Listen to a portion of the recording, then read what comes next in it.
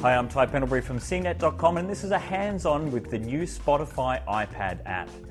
Spotify has been in the US for about 6 months now, and one of the most requested features was for an app dedicated to the iPad. And today it's here, and we're going to have a bit of a look at how it works. Essentially what you get is a similar interface to what you get on the desktop application, except it's down the side instead of across the top. So what you've got is you've got a search bar, you've got a what's new catalog, you've got an inbox, which is different from the one that's on the iPhone. It doesn't have a dedicated inbox app. You've got playlists, of course, and people.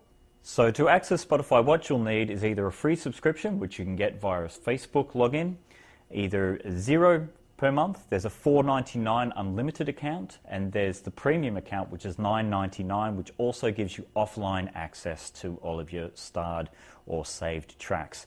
So to start off, what you do is you go up to your search bar here and just look for something. We'll try Pennywise, which is being released today. So just click on the artists.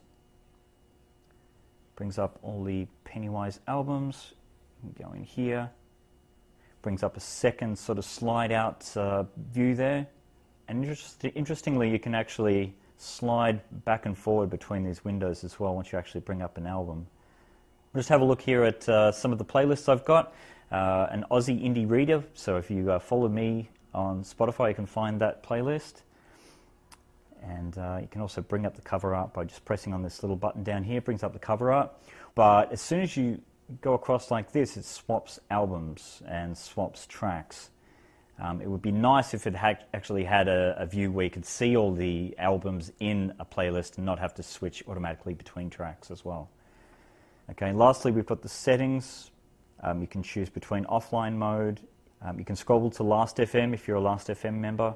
You can show on Facebook if you really want to spam all your Facebook followers. And I choose Extreme, which is the highest bit rate as well.